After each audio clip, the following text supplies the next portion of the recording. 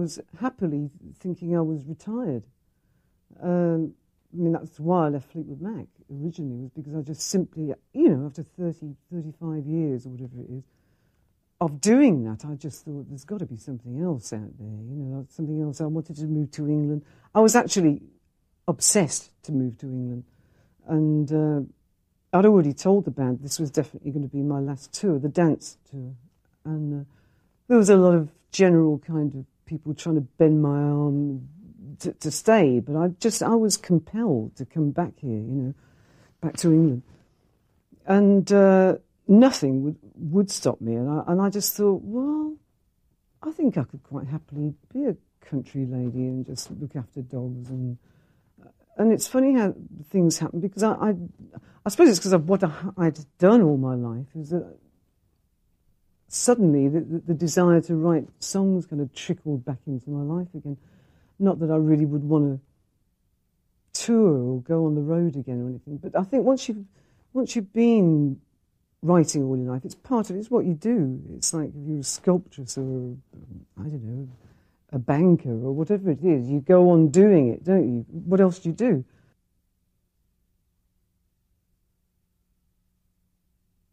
Oh, I think so. I think I've cemented my Wellingtons to the floor. I really, I love it here. As soon as I got here and I knew I'd moved here for good, I just felt right. It's hard to explain. It's like a compulsion to come home after living in LA for 25 odd years. And I was the one when we went out there in the early Fleetwood Mac days, during the bogus Clifford Davis band, era. And they said, we're only going for 6 months. I said, I don't want to go. I don't want to live in America. And they said, well, we're not going to stay there. And of course, we just never came back. And I obviously made lots of friends over there and developed somewhat of roots. And I don't know, I think it was the big earthquake that really did it for me, the one in '94, the big one in LA. And I think that was it, and I just said, I just have to go home. It still took me 5 years to finally move back here. But no, I have had no regrets. LA's been great to me, but, this is home. I love it.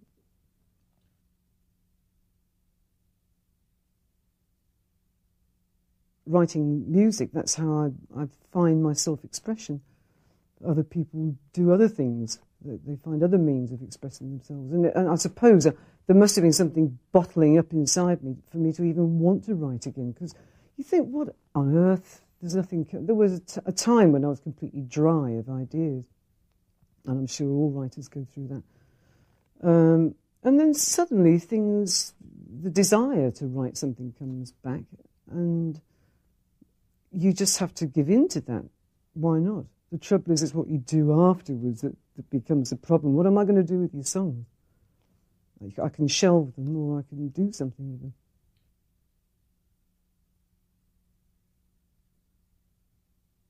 Yeah, I mean, that was literally written, I think, in about half an hour. And I just put it on a little cassette recorder. And I thought, well, perhaps I should put a drum machine on it or something. You know how things transpire. And so I called Dan, my nephew, and I said, do you fancy putting a bit of acoustic guitar on this? So he came down one afternoon and he did that. Dan's very good with the computer. So as things moved along, we had a lot of fun together, just writing in a very low-key kind of way. And we were getting more of a laugh and fun out of it than anything, which is what it should be. And, as the months rolled on, there was getting quite a list of songs together, and we thought, well, shall we make a record, or what should we do? And we decided, in the end, long story short, to get a bass player and a drummer, which were recorded in Los Angeles. And then when we did a bit of recording in the studio over here, and then we did the rest of it. We did all the sort of the cream on top and all the icing and everything else, and here in this room.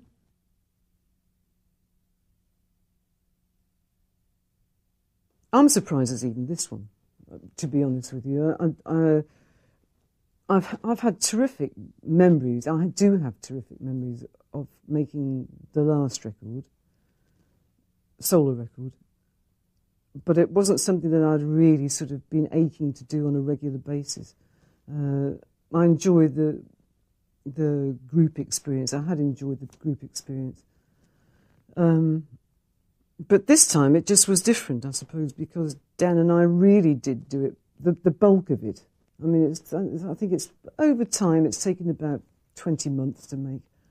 But with no particular, there was no time limit, there was no deadline. So we just did it, a couple of days a week here and there.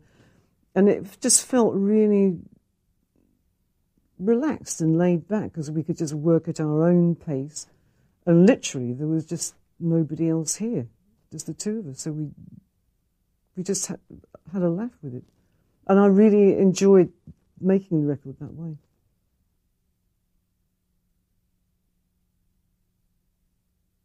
Sometimes I don't play the piano for weeks. Sometimes, I hate to say it, but months. And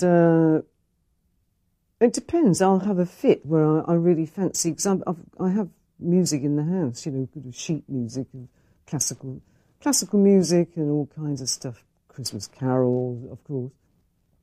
And sometimes it's a really great pleasure to sit at the piano on a rainy afternoon like this, for example, and plough my way through a bit of Mozart. It may take me 3 days, but it's really nice to sort of try to remember how to sight read. But I don't do it. I don't do it religiously. No.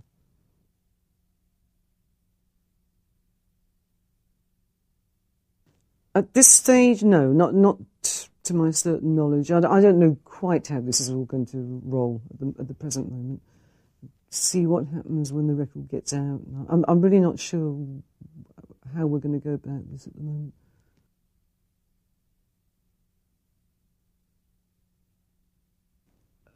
I don't really know. I played a few roughs to Mick, and he loved them. He loved what he heard. 'Cause I haven't really seen them. I saw Mick when he was in London, and that was a good year ago.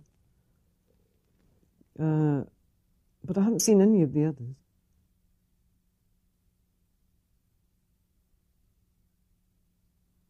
I never feel that far away from them. I mean, I think that the five of us have a really, even though I'm not there anymore, I do feel a tremendous draw to them.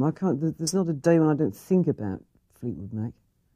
When I don't think about Mick and John, and Mick and John in particular, because they go back so far.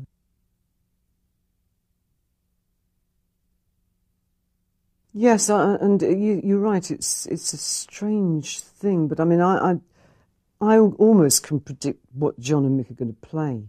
Even Lindsay, to a degree, I can sense them when we're playing on stage. I could, and it's a sort of not a premonition, but it's a sort of a certain knowledge of people that it's just something that gives you goosebumps, and I don't know what that is. You're right, you do play with a lot of very able musicians. I have, and it doesn't feel the same.